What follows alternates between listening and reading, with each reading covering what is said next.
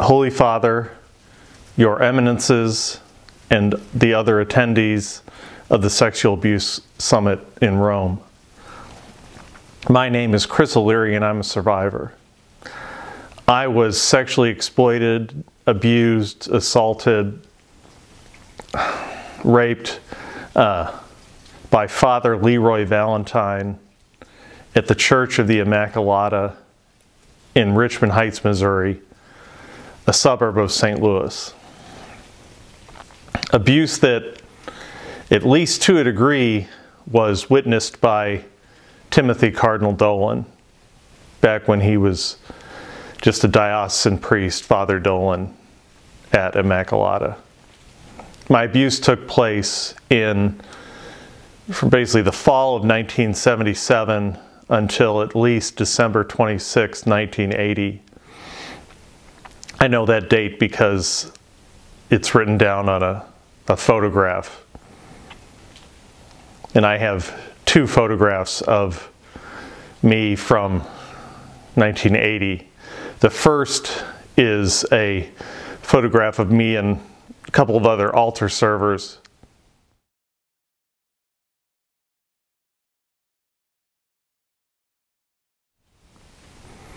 The second photograph is of me and a couple other guys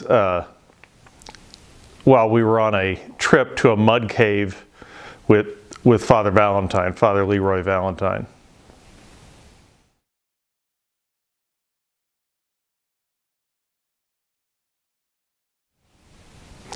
My abuse started in the confessional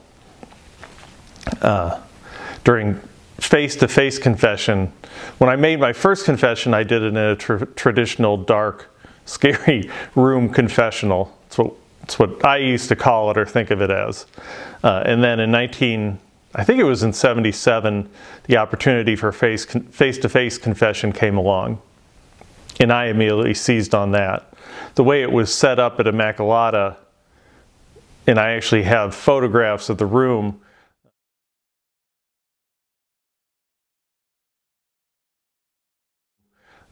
They would take one of the cry rooms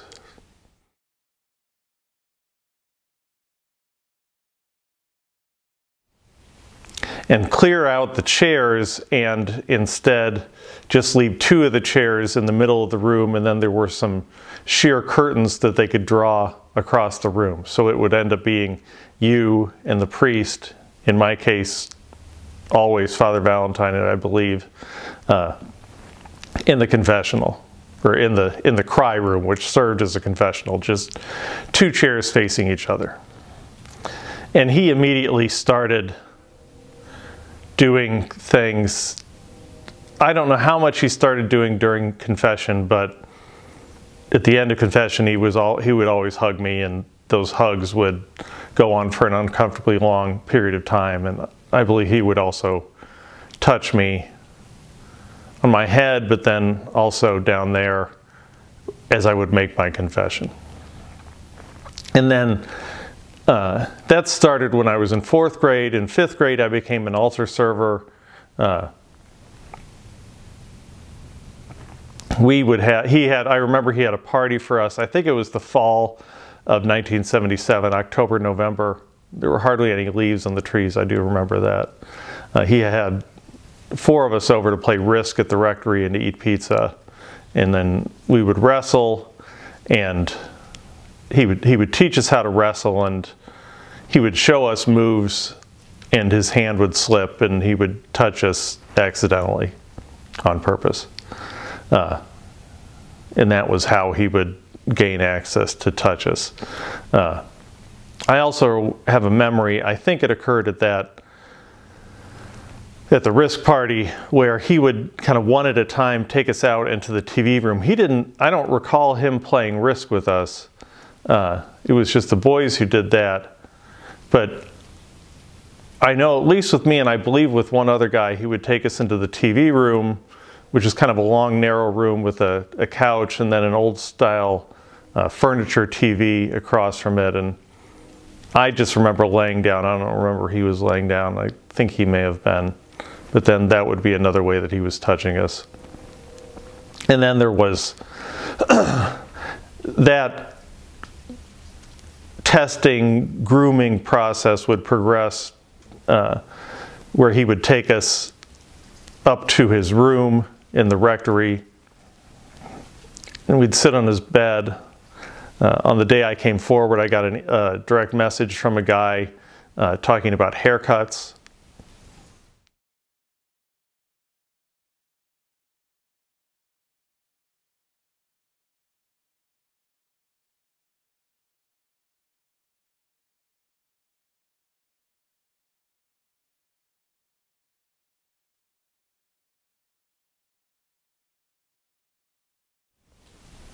I don't recall exactly what excuse was used to get me up there, but I would end up sitting on the bed, and he would have one hand playing with my hair, which was long at the time, and he would be saying and whispering things to me, and then his other hand would be down there, and he'd be touching me. And at least for some period of that time on, in both I can attest to this and the other person can attest to this, Father Dolan, now Cardinal Dolan, who was living in Immaculata at the same time. They overlapped for 2 or 3 years, I believe. He would be around and would see at least some of what was going on. And I remember one of the reasons why I didn't react more strongly and didn't think of anything of it was because Father Dolan didn't react to it. If Father Dolan thought it was okay, you know, it felt a little bit weird, but you know, I didn't know. But if Father Dolan thought it was okay, then obviously it was okay. And then that progressed to what I've referred to as special training, where essentially, you know, normally it would be 2 or 3 guys serving a mass. Whenever my parents would go out of town for the 4th of July holiday, inevitably Father Valentine would set up special training for me, which meant that I would go up there by myself and serve a mass with him. And then afterwards he would show me around the priest side of the sacristy, which altar boys didn't normally go into. And he would, the memory that I have is of him teaching me how to refill the host. There was a cabinet off to the left side that would have these long cylinders of hosts, kind of transparent, crinkly cylinders filled with hosts, and we would refill the containers, the bowls that we would use during the Mass. We would refill those, and while that was going on, he would do the same kind of thing where he would have one hand in my head playing with my hair and talking to me, and then the other hand would be touching me. And I don't know if it happened on the same day or on a different day, but that ultimately progressed to sexually assault and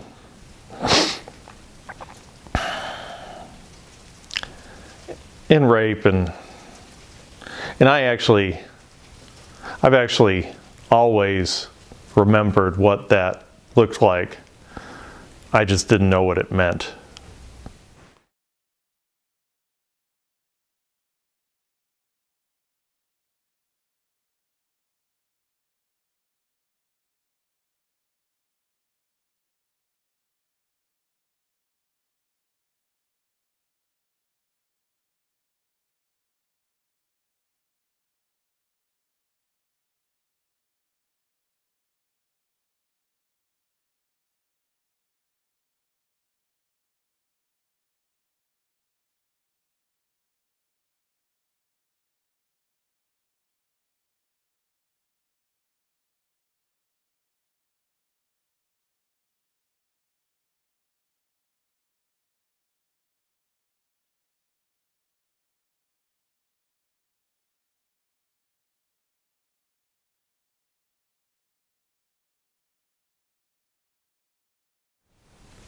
So in 2002, I was shocked when it was revealed in the New York Times that Father Valentine had been accused of abusing a number of guys.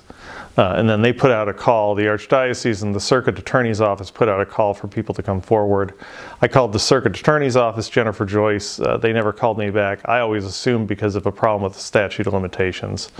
And I also called the Archdiocese. And lo and behold, by that point, Bishop Timothy Dolan, called me back.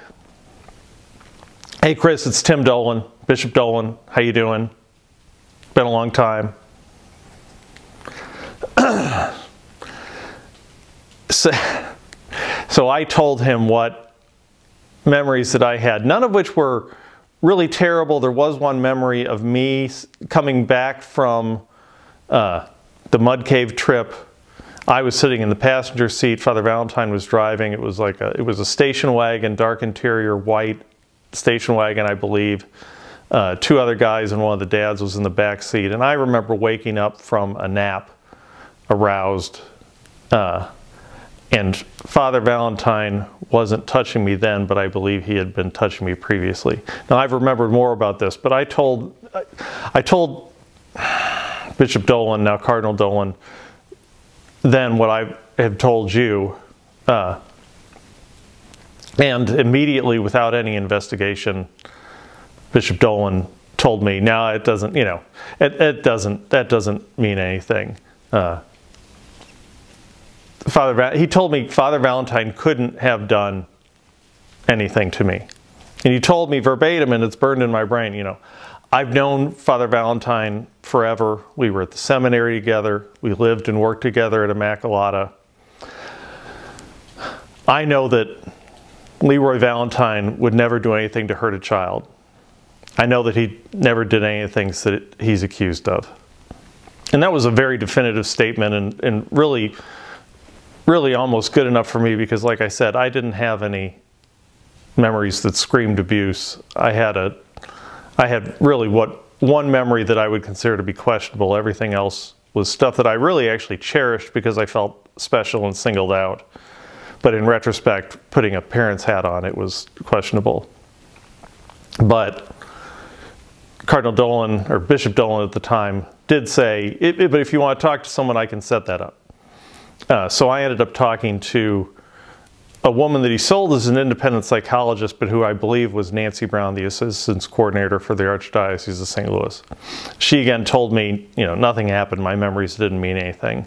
She said, of the stuff that bothered me, I was just misinterpreting his actions or his intentions.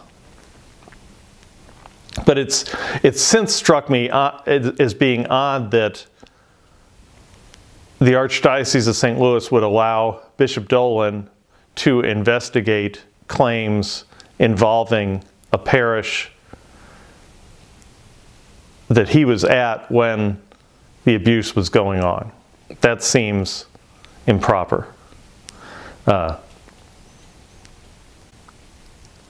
and it explains some of, in my opinion, it explains some of his behavior. He was basically allowed, in my opinion, to cover up his own misdeeds.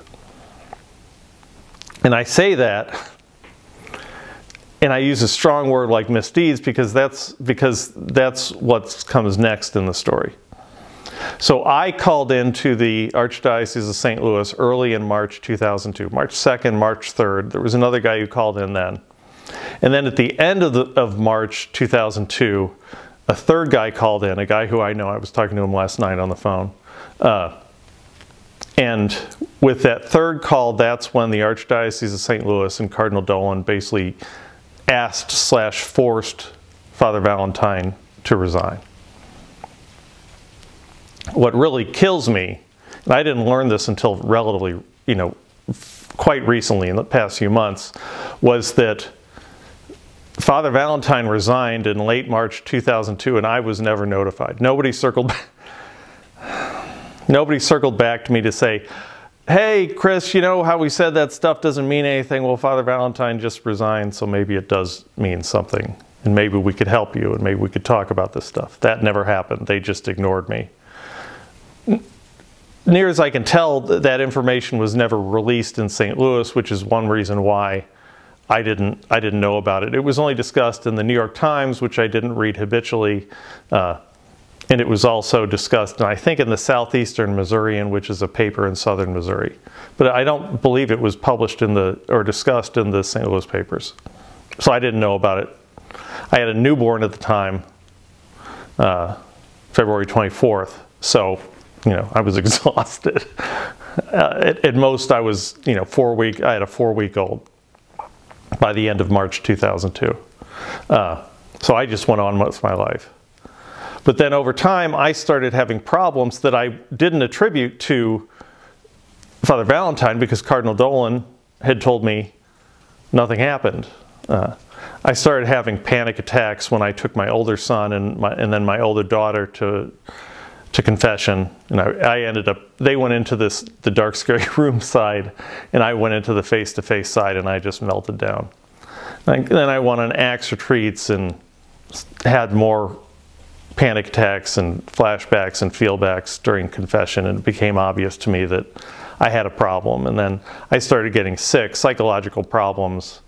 I had a lot of misdiagnoses, ADHD, Asperger's syndrome. Really what I was dealing with was depression and an anxiety, and then ultimately was diagnosed with PTSD and complex PTSD. So in May 2011, May 9th, 2011, I went back to the Archdiocese of St. Louis and basically asked them, okay, Bishop Dolan told me this doesn't mean anything, and a psychologist told me it doesn't mean anything, but are you sure this isn't a thing? Because by 2011, I would have been divorced and bankrupt and isolated and estranged from my family, and I was sick. I was dealing with some serious mental illness.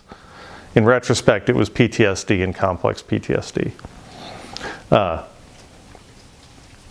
And that review team that I ended up meeting with, first of all, it had 2 lawyers in it, and there weren't supposed to be any lawyers involved in the process. That was a violation of the Archdiocese policy, and I think the USCCB policy. And then, speaking of the USCCB, U.S. Council of Catholic Bishops, they talk about the, assistance coordinators being provided to survivors.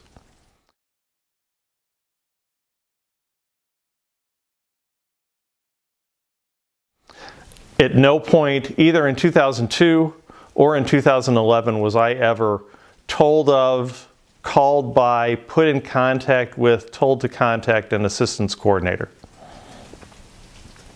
It was just it's a phony promise. And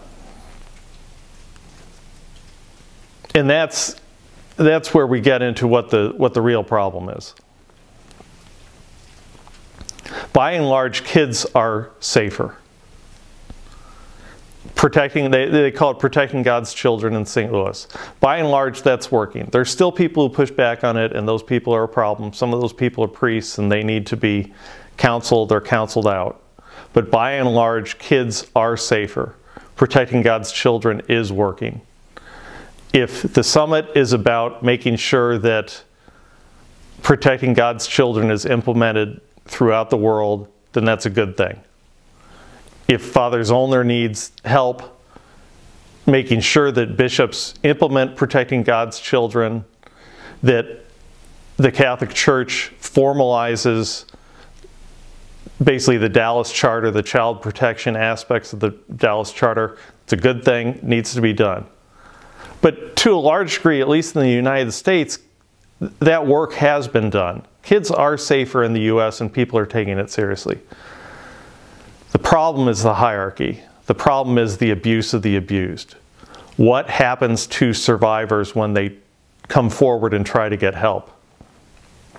As I said, the big promise of the USCCB is assistance coordinators for survivors. I was never offered an assistance coordinator, never told of one. And for a while I thought that's because they didn't have one, but it actually wasn't the case. Nancy Brown ended up dying in 2006, but they immediately hired someone else in 2006. So as of 2011, the Archdiocese of St. Louis had an assistance coordinator. They just didn't tell me about her or have her contact me or anything. Now, some people have told me that that was because I had a private psychologist who I was working with, which is true. But Deacon Phil Hangen, who was head of the Office of Youth and Child Protection of the Archdiocese of St. Louis in May 2011, he told me that he wanted to talk to my psychologist. And I signed all the papers that I needed to sign, and I remember that because I actually had to do it twice. First time I basically gave my psychologist a blank check and he wanted to tighten things up. So I filled out that paperwork a second time. I remember it because I did it twice. Deacon Hangen never called my psychologist, and that damaged the relationship, and I still don't completely know who to trust. My psychologist told me, in 20 years of doing this, I've never had someone who wanted to get in touch with me fail to get in touch with me. And that makes sense to me. I don't understand why my psychologist would have an incentive to lie versus Deacon Hangen, who had all the incentive in the world to lie in order to create a problem with the statute of limitations, which sadly was successful.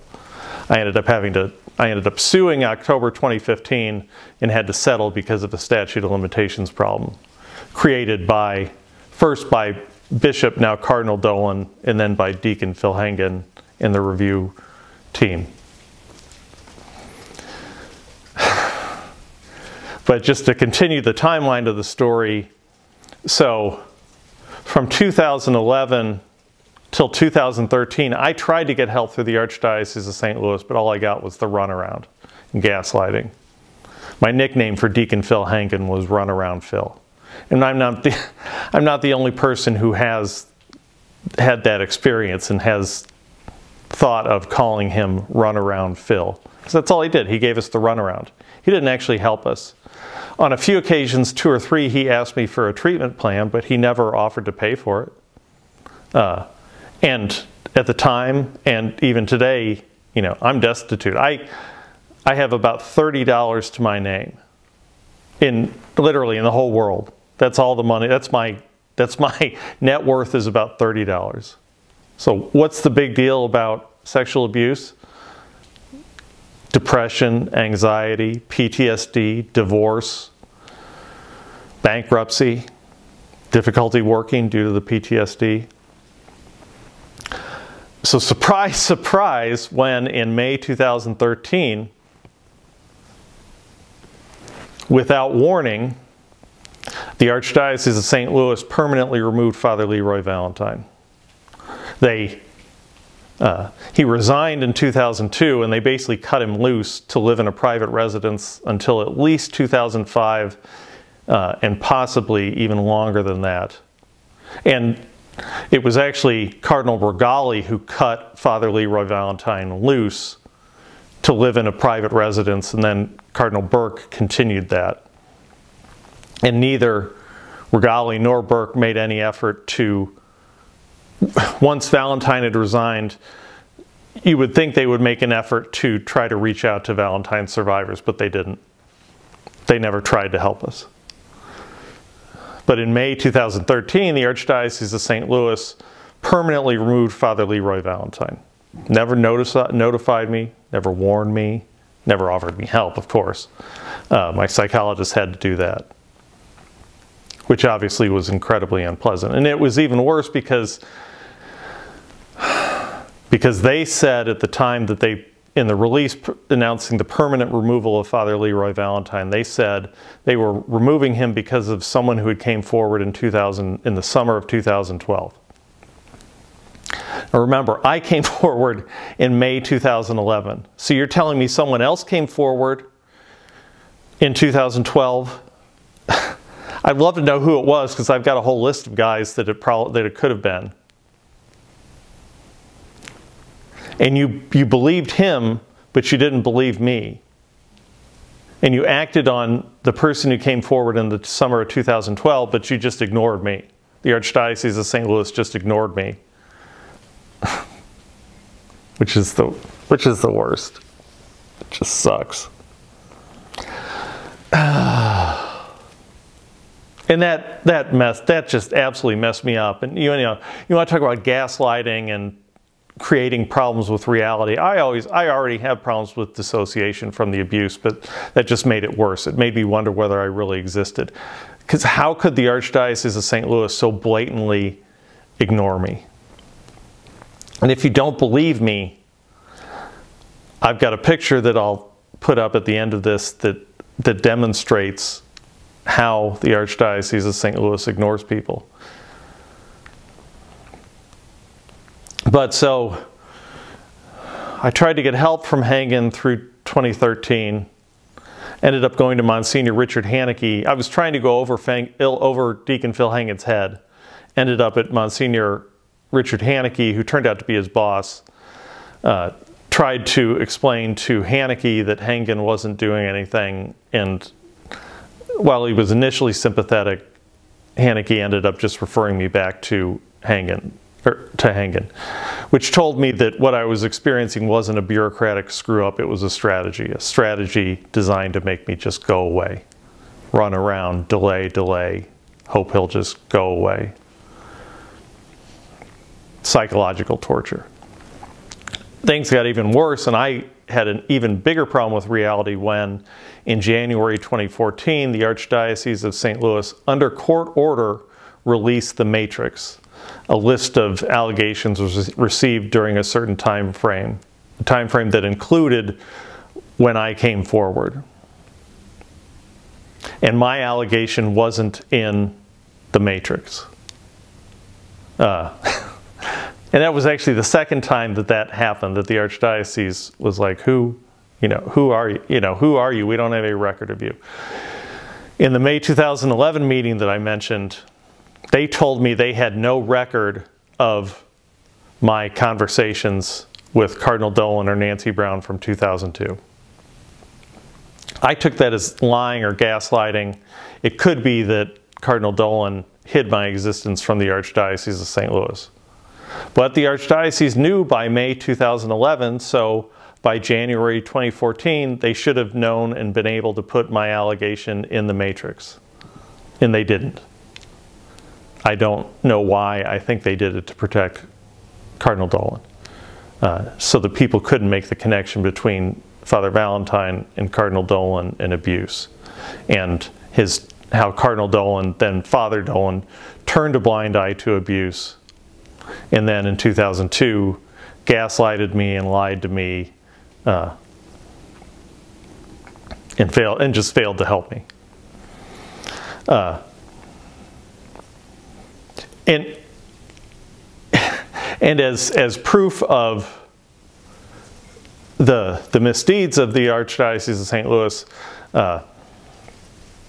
when I came forward in April 2018, went public in 2018, the Archdiocese, in a statement in the article in which I came forward and went public, they told the people of St. Louis that I was lying, that my story changed.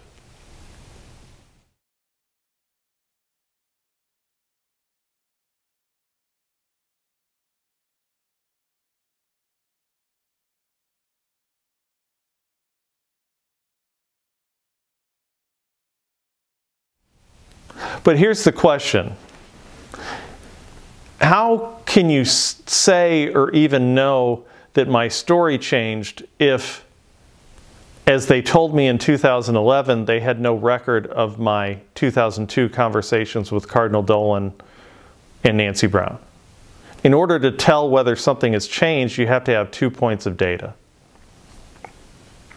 In May 2011, they told me that was the first they'd heard of me. So either they were lying about that or Cardinal Dolan purged my name from the records. But all of this reflects a pattern that I call the abuse of the abused. And this isn't all of it. My ears are ringing and I'm having trouble thinking. When I talk about the abuse of the abused, this is what I'm talking about. The runaround, the lying, the gaslighting. I went to the Archdiocese of St. Louis multiple times to get help in good faith. Cardinal Dolan just, covered it up, covered it up and blew me off and then hid me from the Archdiocese, I guess, or the Archdiocese lied about it. They never notified me when Father Valentine resigned. They never notified me when they permanently removed Father Valentine. They said they believed someone else who came forward in the summer of 2012, but they didn't believe me when they permanently removed Father Valentine. I hear all this talk about how, abusing someone in a confessional is one of the worst things you could do. As far as I know, Father Valentine is still a priest. He hasn't been defrocked or laicized or anything. He's been permanently removed. That just means he's not going to be placed in a parish. He's still a priest as far as I know. So, as you attend the summit, the Sex Abuse Summit in Rome, I hope you will keep this story and this problem in mind. Yes, it's important that kids are taken care of, but I think that problem has mostly been solved. The problem that hasn't been solved and that isn't even being talked about is the abuse of the abused. What is done to survivors who try to get help, who in good faith come forward to get help, who try to do the right thing to go through the process.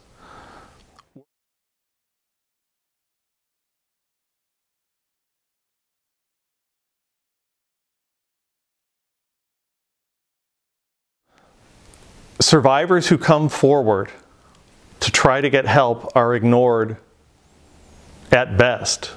There's gaslighting and all the other stuff that I've talked about. But, by and large, we're ignored when they aren't lying about us, when they aren't telling the people of St. Louis that we're lying, causing us to be shunned from everyone, to lose every support system that we have. My family doesn't believe me. All my friends are gone. Because they all think I'm lying, because the Archdiocese of St. Louis told them I'm lying. But, so the picture I want you to finish with, and I want you to keep in your mind, is one that was taken at the Mass of Reparations for Survivors in September 2018. A Mass I was not invited to. I don't believe any survivors were invited to. So I decided to stand out in front of that Mass holding the two pictures I talked about earlier, that I showed you earlier, just standing there silently representing the survivors. And when the priests came out to line up, and they stood there for a good 10 minutes or so to line up to process in, and then Archbishop Carlson came out, got everyone organized. That whole group of 30 or 40 priests and Archbishop Carlson just completely ignored me. Nobody would even look at me. There were a few guys who looked over my head. One guy from Father Aaron from my former parish of Mary Queen of Peace, I think he was there, and he looked over my head, but nobody would look at me. I assume because they would get in trouble from Archbishop Carlson.